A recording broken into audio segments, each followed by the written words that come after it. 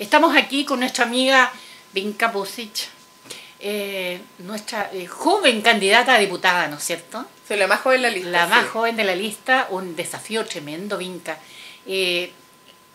¿Por qué? ¿De dónde salió esto de desafiarte de esta manera? Porque realmente hay que representar toda la región, son 15 comunas, una muy lejos de otras, hay que recorrer todo el territorio. Cuéntanos. Bueno, a mí me moviliza principalmente poder llevar la voz del Choapa, ¿verdad?, al Congreso, porque nuestra zona siempre ha sido muy postergada. Cuesta mucho tener un diputado de la zona, sobre todo después de que cambió el sistema el año 2017, que el distrito pasó a ser toda la región. Claro. Y también llevar la voz de las mujeres. Este es el año de las mujeres, creo que estamos más empoderadas que nunca. Hay que tomar la oportunidad y los desafíos. Yo fui candidata a la convención constituyente, estuve 5 meses haciendo campaña por la región, me fue bien. Obtuve 5.200 votos y eso también me permite pararme en esta campaña electoral a diputada desde un buen pie, con un avance ya y bueno, terminar de desarrollar, ¿verdad? Terminar como de hacer la pega. Correcto. Estos desafíos son más grandes aún cuando uno es mujer, porque habitualmente los varones o la gente mayor dice, ¿de dónde la vio? ¿Qué se ha creído? Estas son aparecidas. Pero sin embargo piden cambio. Es una cosa muy rara, ¿no te parece? La incongruencia. Exacto. La incongruencia del ser humano, una cosa extraordinariamente rara. Claro, o sea, yo soy una convencida de que para hacer cambio hay que hacerlo desde adentro, ¿verdad? Claro. Entonces, ¿qué mejor que ser parte del Congreso, de este Congreso que se renueva este año en cuanto a las elecciones parlamentarias de diputados, pero también la mitad del Senado se renueva y nuestra región también toca votar senador. Creo que es súper importante para las políticas públicas, para el desarrollo de las políticas públicas, porque la principal labor del Congreso es legislar, que se haga desde los territorios, ¿verdad? Desde las personas y para las personas. Y para ello es súper importante que uno también vive las mismas necesidades, los mismos problemas que viven todos los habitantes del Choapa y de la región en general, porque la región es súper transversal, hay muchos problemas que todos tenemos en común, ¿verdad? Algunos más que otros. Yo vivo en Salamanca, tengo una familia que llevamos 6 generaciones en la zona, con mucho orgullo lo digo. Entonces creo que si vamos a tener el otro año una nueva constitución y este nuevo Congreso, su principal labor va a ser adecuar todo el ordenamiento jurídico interno del país a esta nueva constitución, el Choapa no puede quedar debajo de la mesa, ¿verdad? No van a pasar por el aro de nuevo. ¿Y qué pasa con las autoridades que están actualmente en ejercicio? Son de Serena, son del Elqui, vienen a pedirnos el voto y después desaparecen literalmente. Y yo quiero ser una diputada en terreno, por eso mi compromiso es poner oficinas parlamentarias en cada una de las provincias y que en la semana distrital nuestros vecinos sepan que, por ejemplo, el día martes de la semana distrital la Vinka está en Illapel. Perfecto, perfecto. Ese es mi compromiso. Van a poder llevar sus inquietudes, sus sugerencias, ¿no es cierto?, todos sus reclamos, porque ese es el tema, tal como dices tú, como el Congreso queda por allá, pasan la semana y pasan como colados, así como la pasada nomás. Y uno va perdiéndoles la pista, ¿no es cierto? Ya se van alejando los consejeros. Los últimos 2 años, por ejemplo. Claro, nada. Yo ni siquiera he visto a nuestro diputado, por el que hicimos campaña en 2017, desapareció. Entonces, desapareció, claro. Es súper importante, yo creo que por eso hay tanta crítica a la clase política, ¿verdad? Claro. Porque pierden la conexión con las personas. Claro.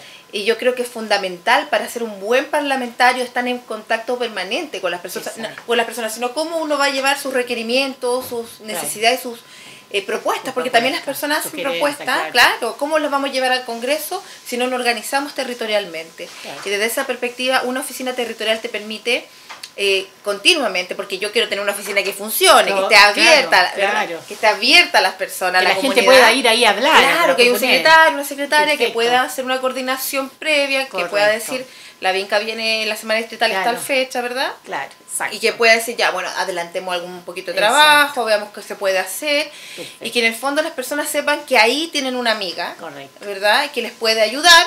Claro. Principalmente a gestionar, que es la otra labor que hacen los parlamentarios, porque a veces las personas tienen gran parte del camino avanzado, ¿verdad? Andado, han hecho los trámites, han acudido a las autoridades, pero les falta a veces el empujoncito. Exacto. Acabo de conocer un comité de vivienda que les falta el empujoncito para que empiecen a construir sus casas. Bueno, ahí están los comités de vivienda, los clubes deportivos, los adultos mayores, la junta de vecinos, todas las organizaciones comunitarias. Esa gente que está organizada es la importante, la que lleva la voz al final, porque es más importante que hables con 5 personas a que estés hablando con 45, porque ahí ya no nos entendemos, ¿no es cierto? Y un poco el trabajo que yo hago en el día a día, yo soy abogada, entonces también tengo una oficina, atiendo personas, bueno, no ahora que estoy en campaña, pero en lo general yo atiendo personas que vienen con un problema, yo las escucho y busco una solución para sus problemas. Entonces para mí ser diputada es hacer lo que yo hago todos los días, pero a una mayor escala, ¿verdad? Puedo ayudar a muchas más personas y eso es lo que yo quiero hacer. Ahora, como diputada, tocaste un punto muy importante. Siendo abogada, con oficina abierta, ¿cuáles son los principales problemas que tenemos las mujeres? ¿Son las pensiones para los niños? ¿Cuál es el problema que a ti te interesaría mucho hincarle el diente? Bueno, principalmente el tema del no pago de las pensiones alimenticias, es que creo que es vergonzoso. El 84% de las pensiones de alimentos no estaban al día, el 84%. O sea, había un número gigantesco de deuda. Imagínate que con el primer retiro de pensiones se pagaron 138.000 millones solamente en pensiones adeudadas. Entonces, es una cuestión terrible. Es una responsabilidad tremenda de los papás. Tremenda, pero también hay madres que son deudoras de alimentos, pero un número minoritario. Sí, en eso no quiero tener un sesgo de género, pero sí, la deuda de alimentos en Chile es gigante. No hay un sentido de responsabilidad. Incluso existe esta figura del papito corazón, ¿verdad? Que se separa de la mujer o de la madre de sus hijos, pero también se separa de su hijo. Niños, y los niños tienen como un derecho percibir alimentos, es un derecho de los niños. Exacto. Entonces creo que es súper importante lo que se está haciendo ahora legislando para crear un registro nacional de deudores de alimentos. ¿Verdad? Y que no sea esto una situación excepcional, los retiros del 10% para lograr el pago. Porque se ha logrado el pago de una gran cantidad de deuda, pero falta muchísimo todavía por hacer.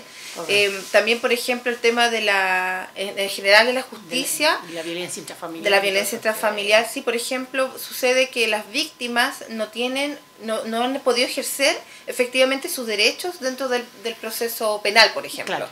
Tú ves que en el proceso penal, que ya 20 años la reforma en Chile, existe una defensoría penal para los imputados. O sea, el imputado en el proceso penal chileno tiene un organismo que funciona solamente para defenderlo a él. En cambio, las víctimas no tienen.